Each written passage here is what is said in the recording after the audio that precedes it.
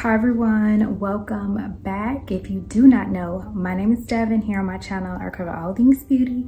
That includes makeup, fragrance, and designer here and there. If you think that is something you'll be interested in, then I hope you stay and subscribe to my channel.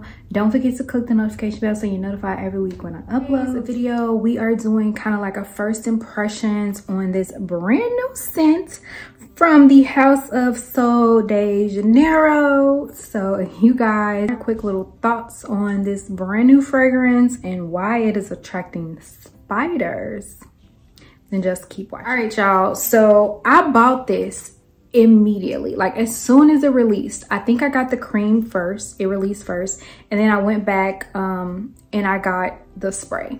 It took almost 2 weeks for my spray to get here. So this video will be up late. So if you see it and you want to watch it, great. But if you're kind of over the scent already, I apologize.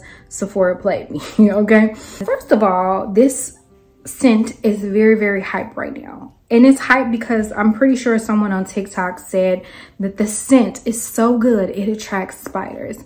That is the most BS mess that I've ever heard. And I feel like when people do that, it's literally for views. Like, why would you lie and say this attracts spiders? And it does not. And the reason why I know this is because I've worn it, okay? Like, and out here in Texas, y'all got spiders, okay? Y'all got lots of bugs. Y'all got big bugs, little bugs, all the bugs, okay?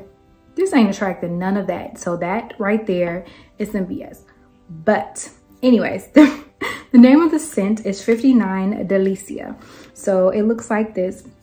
So I actually purchased the little guy because I just never purchased really big body butters because, you know, I'm not sure if I'll ever get through them or if I'm gonna like the scent. So I decided to go ahead and purchase the small one. And this is what it looks like. I feel like a lot of product do not be in this little thing for it to be like $25 or however much it is. But honestly, the scent is so pretty to me. It's actually a really, really nice scent. I'm gonna go ahead and put it on the back of my hand and pull it back here. This is actually a really, really nice scent. I do enjoy the Sol de Janeiro body butters in general. They are really, really nice. I don't think they're overly hydrating or anything like that, but they are nice. The scent is pretty. The scent notes in here are vanilla orchid, sugared violet, and sheer sandalwood. I love all of those notes. I don't have a problem with any of them. So that is the reason why I was like, I can go ahead and pick this up. And I can smell it in the body butter, but I feel like it's just not extremely heavy. It is very, very light, whereas I think 62, the Bum Bum Cream, that one smells really, really strong. And my son is playing in the window.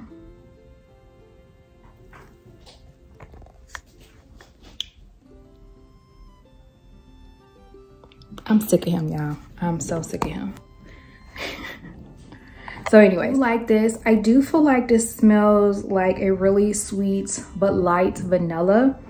At least in the body cream, that is mainly what I get. I get a lot of the vanilla aspect in here, and it's very, very sweet, but it's light, okay? It's light. I smell it, but it's just, it's nothing heavy. Now, I picked up the body mist, but I did not realize that I picked up the freaking jumbo one. I thought I just picked up the regular size. I don't know how I did that, but I think this is the 8.1 fluid ounce, and it's freaking huge. Like, it's huge, and I don't know that I need this ginormous bottle, but I mean, we're here now. So yeah, so we're gonna go ahead and spray her, and honestly, it smells really nice. It smells really, really nice. It's very, very sweet vanilla. I do get a hint of like the violet in here. It's a light little bit violet, like light florally. But if you're looking for a really nice, just light everyday vanilla, I feel like you would enjoy this. I don't think I love this enough to want the big bottle, but I probably will go back and get the smaller bottle. Final thoughts on this fragrance is it is very nice. It is a really pretty light vanilla, slightly floral, but not like overly floral. It just has like a hint of the violet in the background. I don't really get any sandalwood from this. I just get straight vanilla. Nice, sweet, light vanilla. Now, this is not a heavy hitter. I don't feel like this is going to stay on your skin all day long or anything, because I've only had this on my skin for about 20 minutes, give or take. And like, I smell it, but it's nothing like, oh my God, I need this, I need backups. I don't like it that much. Like, I like it enough to keep what I have, but not enough to run out and buy more, if that makes sense. Like 71 is really, really good. 62 is even good. And they had that, the one that recently came out for like winter time, that dark blue one, that one was really, really good. But this one is nice. It's just, it's hyped, okay? It is the hype behind it that is getting, you know, that's wanting people to go out and run and get it. And it's not that to me. Like, I have Bath and Body Works fragrance mists that smell better, that will last longer, and nowhere near as expensive as this is. Because I think this was like $35 for this particular size, and it's just, no, it's not worth it to me. So it's nice, but it's just not worth it. Okay, so yeah, that is it, guys. That is my quick little, you know, thoughts on the brand new fragrance. It is good, it is nice, but it is hyped. Okay, hyped.